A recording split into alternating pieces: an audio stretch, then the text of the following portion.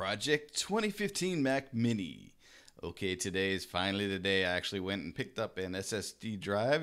It's a 480 gigabyte drive, PNY. I figured the brand probably didn't matter because they're probably all made in the same factory. I also, you'll notice, picked up an iFixit toolkit, driver kit here, because that is a special tool that I need.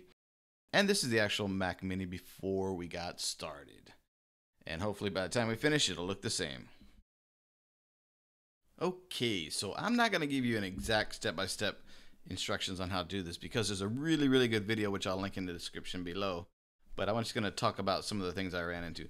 You definitely need to get a special torque screw or torque screwdriver.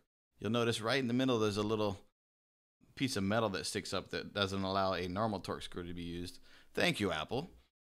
Once we got that thing popped off, you'll notice that the Wi-Fi adapter is still connected. So you gotta be careful here. It's really small. Everything in here is really small and delicate. So follow the instructions very carefully. After numerous bolts and things like that, we got the CPU cooler fan off, and then to the right there, this is the whole logic board, the whole CPU, motherboard, and everything right there. Okay, and now this is at the point where I got down to the original drive, which is a 5400 RPM slow spinning drive. And that's the actual power supply right there. So all this stuff is just crammed in a little place, and I tried to lay out the screws as best as possible. It's that way I didn't forget. But thanks to this video right here, which again I'll link down in the description below, it was rather straightforward. So here's the two drives. I took some of the old sticky pads off the original one and slapped them on the new SSD right there. And again, this is the middle of the road 1 terabyte spinning drive version. It costs about $6.99 if I remember correctly. And I bought this purposely knowing that I would actually be replacing this drive with an SSD down the road.